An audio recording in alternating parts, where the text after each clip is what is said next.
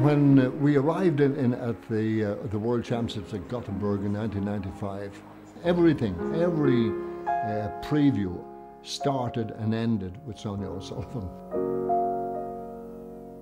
For many people, including many of the international commentators, they felt that she couldn't have escaped the experience of Barcelona in '93 without being damaged in some way, having been cheated effectively. We, on the other hand, being paid up members of the O'Sullivan fan club, believed that she could. But yet, I have to admit, the spectacle of her coming off the last bend, full of running, and obviously on her way to the world title, that was one of the truly imperishable memories of Irish athletics for me over a period of 50 years. Sonia O'Sullivan is the champion of the world, the first Irish woman to win a World Championship gold record. Ireland has a new world champion. I don't know, it was nearly expected, and again it was a kind of relief to win the World Championships, and I think I didn't really appreciate it as much at the time as I do now.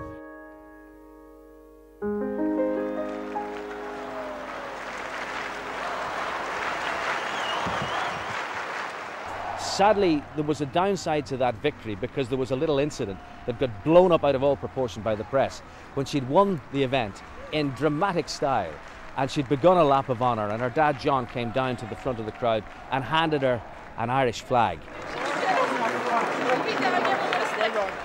So she gave him back the flag and completed the lap of honour without it.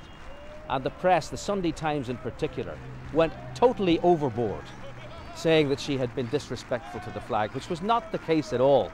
No, I think people are just looking for something bad. Because I got quite upset about it because I didn't mean anything by it. It wasn't like something that I thought to do, it just kind of was an instinct thing that, oh, this is way too heavy and I got to run another lap of this track. I don't mean this is a criticism of media, but it's media generated pressure, because she was very proud of her flag, the Irish flag, and she was first and foremost an Irish person who loved her country and raced her heart out for her country. A lot of it is good-spirited, and then every now and again, you can read some articles that someone's written about you, and I've read some written about Sonia that I thought were particularly harsh. It's just people see things like they want to see them and get out of it what they want.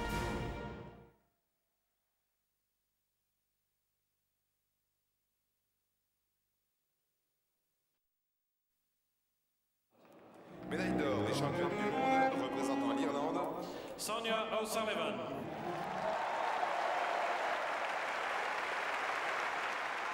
Sonia carried a huge amount of pressure, of public expectations, and she carried it with a kind of effortless style which puts the great athletes apart from the rest. There were also bad days, of course. She didn't always win. And in a sense, that only enriched the reputation growing around her. Because here we saw her in her moments that she could be vulnerable as well as triumphant. What's in here? Wow.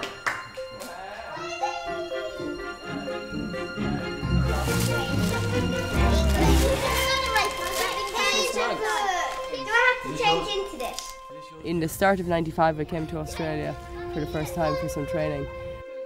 Just the atmosphere and everything about it was really nice down here, so it was definitely something to look forward to, and I think it's one of those things, once you start it you just kind of continue it, and that's where we are still today, continuing it, that you come down here every winter.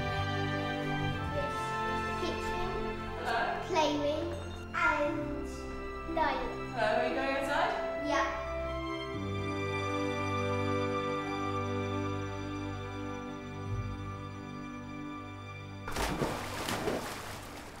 When you go as hard at things as Sonia did in '95, '96, it's eventually you're going to scrape the bottom of the well, and she did, and she just needed to settle back and realise she didn't need to be trying to break the world record every day. And I think in '96 she was ready lots of times, but not on the day when she needed to be. The Atlanta Olympics was probably a period that she'd rather forget because it all unravelled. There were personal things going on, and there was another problem because Sonia had a kit deal that wasn't the kit deal that the Irish national team had, and she was made to change out of her strip in the stadium before competing to put on the correct one. And so there were a lot of things affecting her mentally in Atlanta that we couldn't possibly understand. To this day, I don't know. I'd love to find the definitive answer. But she didn't run to her potential. She probably trained a little bit too hard. I think maybe if I tried to just win the race, then it might have worked out okay. But because I wanted to make sure I won it and win it by a long way, then I just tried too hard to be way better than everybody else rather than just be a little bit better. I mean, I don't know why I stopped really. It would have been one of those things where you kind of think, what am I going to do? And it definitely wasn't kind of thought out or anything like that. It was just an instinctive thing to do.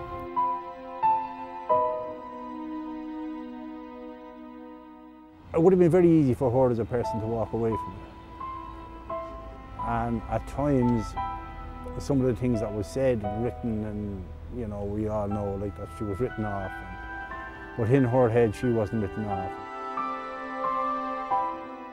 You lose kind of all the mental energy and positive energy that you need to compete and to run well.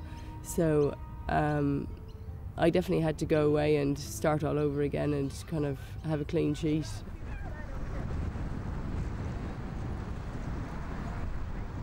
I actually met Nick first in 1995 when we first came to Australia. We had become close friends. I used to run with him most days. He was very positive and very motivating and encouraging, you know, for me to get back running again. So I think, you know, he definitely helped me a lot to get over that disappointment and to look forward. It's a sign of a real champion to have a period where things aren't working out, but rather than just fade off into the sunset, she was able to get back up and suddenly she was a dominant force again. You know, cross country, I always believed that was where I started and that was my first great love. So to find cross country and then to come back to it in 1998, it did feel like, you know, I came back to the beginning and found, you know, what was the most important thing to me. Look at the quality of the people who win these events, and this was the World Cross Country. And in this hot and dusty environment, in the long cross country and the short course cross country, she won them both. You take your hat off and you say, Sonia O'Sullivan, you're a world champion, and there's no denying it. You're one of the best there's ever been. Coming off the World Cross Country, I was, you know, very confident and really looking forward to the European Championships. I'd never run 10,000 metres on the track before, but it just seemed like a golden opportunity for me to go out there, run my first race, and, you know, try and win it. And I ran into a journalist and he asked me, Sonia, I'm a bit worried about Sonia, this could be another bad one. And I said, yeah, I know. I said, what about this girl from Latvia? He said, who's that? And I said, oh, this girl, she runs 100 miles every week. I said, yeah, she's really good at cross country and she can run the last lap in under 60 seconds. And he said, well, who's that? She'll win for sure. I said, that's Sonia O'Sullivan.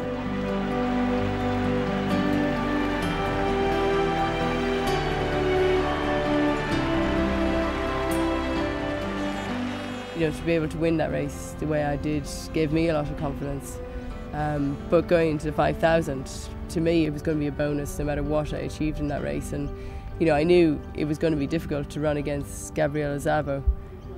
But I think as soon as the heats were cancelled and it was a straight final, then it was a little bit easier for me.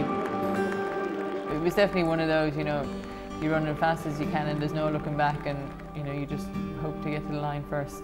And I did, and you know, I was so excited I couldn't believe it. You know, it was like a dream come true. You know, a double-double in the 1 year.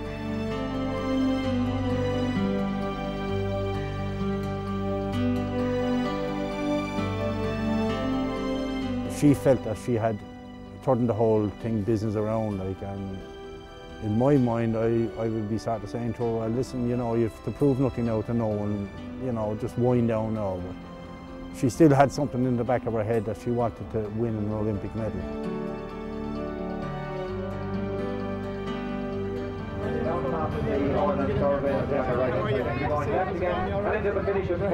So Sonia is our official starter. And that's Ronan Keaton with Sonia there. It's this fine balance between the prepared professional athlete and the charming woman who, off the track, can manage a family, you know, which a task that most people would find a full-time job on its own. She manages to juggle these two things in a way that I think most women, most people would find, you know, impossible. I think once I realised that I was pregnant, then I kind of worked out how I could make it work. Very close. You become a lot more efficient and you squeeze a lot more into the short amount of time that you have.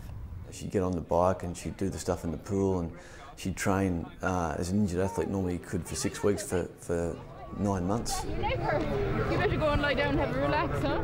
Then came out and ran really well. Both times after she had the baby, she was at a very high level, you know, really quickly. Yeah, it's even more excited here now. Things are absolutely insane. Hope has stopped. It's a fantastic atmosphere here in Cove Community College. Beside me here I have Mary O'Connor, who's one of Sonia's neighbours. Mary. I shall never forget September 23rd, 2000. The date is ingrained in my mind. It was a night of athletics that I had never experienced in anything. I've been covering the sport for 50 years, and I will never ever forget the atmosphere in the stadium. It was simply one crescendo after another. What really amazed me was I was right out on the start line and I looked up into the stands, and you know, of all the people in the stands, I picked up, my dad was up there, you know, I couldn't believe it. Like, what's he doing there?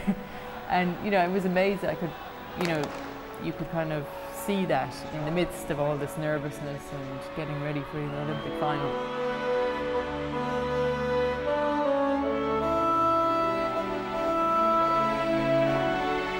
I remember I was sitting around a bunch of Irish Olympic people, and she started to drift back through the field at one point, and someone, I don't know who it was, John Tracy or Ronnie Delaney, one of those guys sitting behind me, grabbed me and said, "What's going on? What's happening with Sonia?" I remember my wife sitting beside me in the stands in Sydney, and she said something to me, and I said, John, please let me concentrate, because I was so focused, because I knew this was the litmus test. Was Sonia going to get back into the race? She was now out of the race. She was tailed off 25 yards behind the leading group.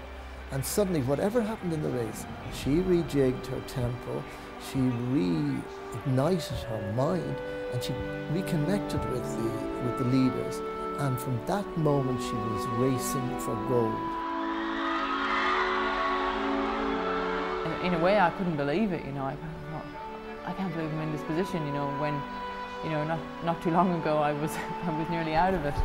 So we went into the final lap, and somehow there was a huge gap opened up by myself and Gabriela Szabo down the back straight, two of us together, and going into the final bend, I couldn't believe I was in this position to possibly win. One of Sonia's trademarks was that in 5,000 metres running she would kick at around 150, 200 metres. And more often than not, it worked. It killed off the opposition. But on this occasion, Szabo, to her eternal credit, refused to be killed. And as you recall, for the last 150 minutes, that was drama on a scale that very few of us had seen before. I must confess, the hairs on my arms stood up. It was such an emotional experience for me. We were cheering, roaring, shouting. Is she going to make it? Szabo held her off fractionally, but to my view, that was the most courageous, the total fulfillment of Sonia's incredible career. What do you feel? You know, I didn't know, and then I looked up and I knew that, you know, I had to be happy. It was an Olympic medal. It was something I worked hard for a long, long time, and to actually have, you know, a silver Olympic medal was, you know, it was definitely worth its weight in gold to me. I think that will be the image that survives the years when we come to talk about Sonia O'Sullivan. It will be the way she came back from this adversity, looked the impossible in the eye and said, I'll have a go at that. And nobody, but nobody, deserved a medal better. 3 times European champion, 2 times world cross-country champion.